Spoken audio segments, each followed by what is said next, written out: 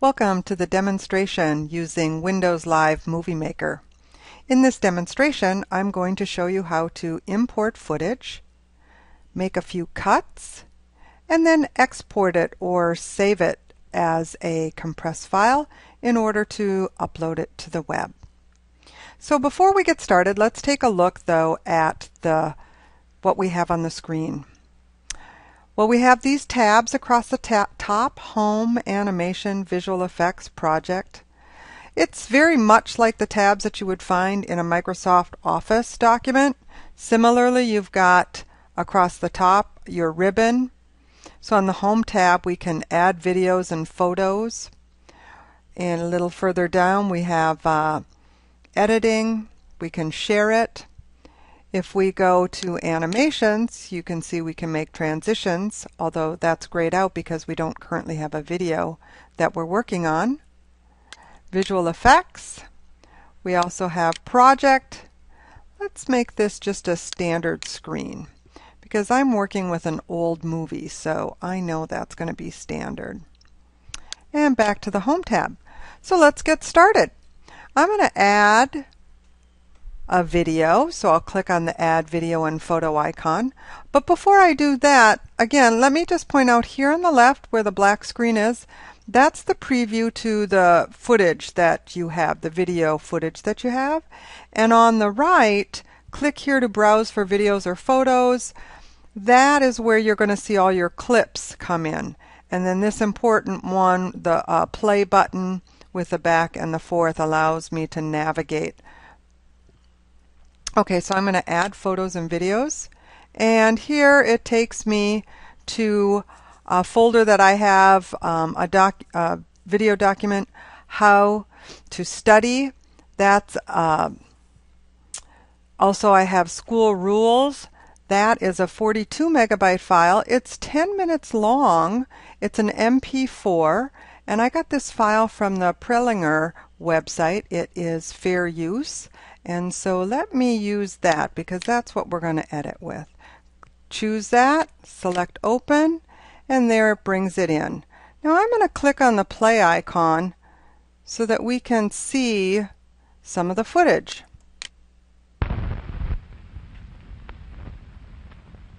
It's got a trailer like a really old film. The opening credits.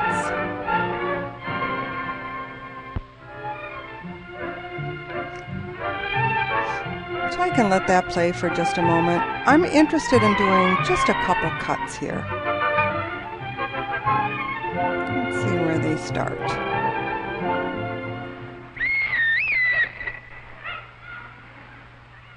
I'm going to pause that for now and just say I really like that whistle blowing, and I want to use that little section of the film. So I'm going to back it up just a little bit. And right before I hear that whistle, I'm going to use my space bar to stop the play so that I can split the playhead or split the clip right where the marker is. So let's back that up. I'll just slide that over a little bit. Okay.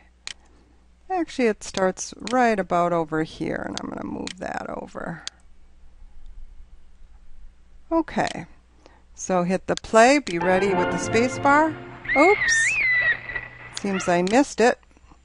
So let's go back.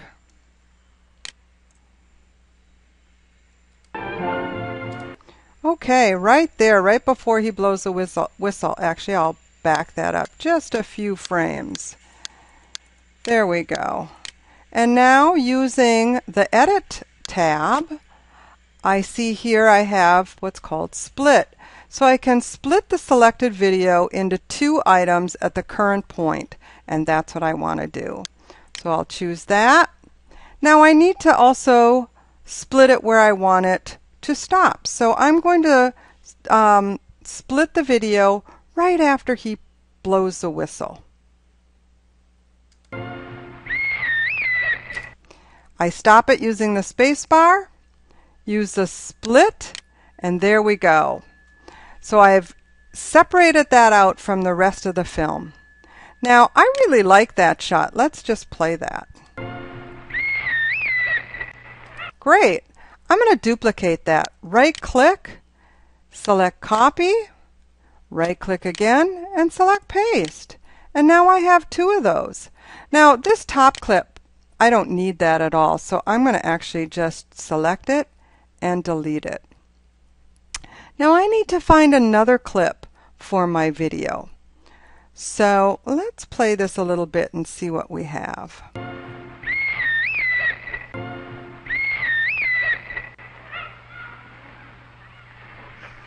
I'm looking for some footage where I can cut. In action. Rules that keep things going smoothly and fairly. Well, I'm going to look for some footage actually that is visual but doesn't have any sound. And I know I watched this a little earlier. Okay, we have 3 boys shooting basketball. I'm going to start that, and when those boys start to play and are not speaking, I'm going to stop the video so I can split that clip. Together. Of course, in small groups, we sometimes get along without rules. All right, so I'm going to split it there and then play it some more until I want it to end. Oh, went a little too far. I'll back that up just a few frames using the back button and split that. There we go. Now I have a clip of these 3 boys. I'm going to drag that clip up behind the whistleblower. And I'm going to duplicate that too. I'm going to copy that and paste that. Okay. So now what do we have? Let's start from the beginning. Rewind it. We'll slide the playhead all the way over, and now we'll start to play it.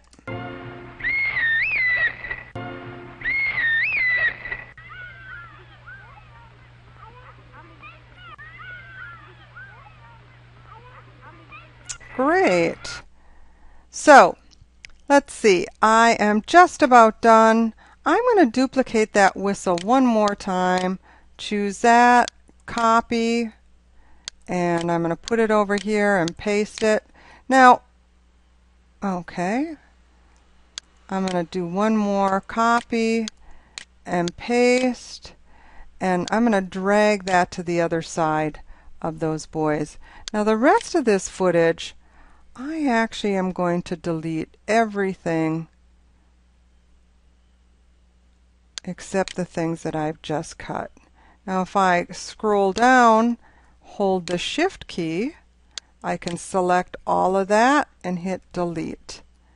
Alright, now I haven't saved my movie yet. Let's do that before I go any further. So on the left here we've got Movie Maker. Notice I have various things I can do. I can make a new project, save my project. That's what I want to do. I want to save my project because I'm not ready quite to publish the movie or to save my movie, which is different. This is the project, which means that later I can come back and edit it some more. But there's a real distinction between the project and the movie. The movie is what you share. The project is what you work on. So I'm going to save my project. I'm going to call this 5 clips edited into my, and it's, notice the file type, it says Movie Maker Project, and I'll save that. And now I'm ready to export it.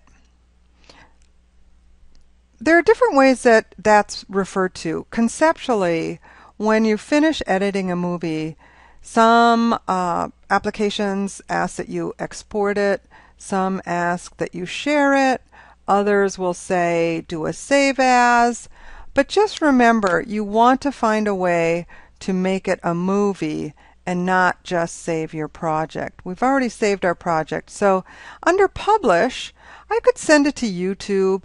I could put it up on my Facebook. But But what I want to do is I want to save this movie, and I am going to choose Windows Phone Small because I want to make a really small video, because what that does is that compresses it and makes the file size small enough for me to put online. So I'm going to choose Windows Phone Small, and I am going to give it I'm going to add to the name 5 clips edited, and I'm going to say movie because I know it's going to be my movie. And notice it's a Windows Media video file. That's going to be the extension type. Notice where it's saving it, okay? Because you want to be sure it's going here into My Documents. Then I'm going to put it into my course folder. Oh, actually, I'm going to put it into my Movie Maker edits and save it there. So it's saving the movie, and when it's done, I'll be able to open that. It asks me if I'd like to play it, and I will.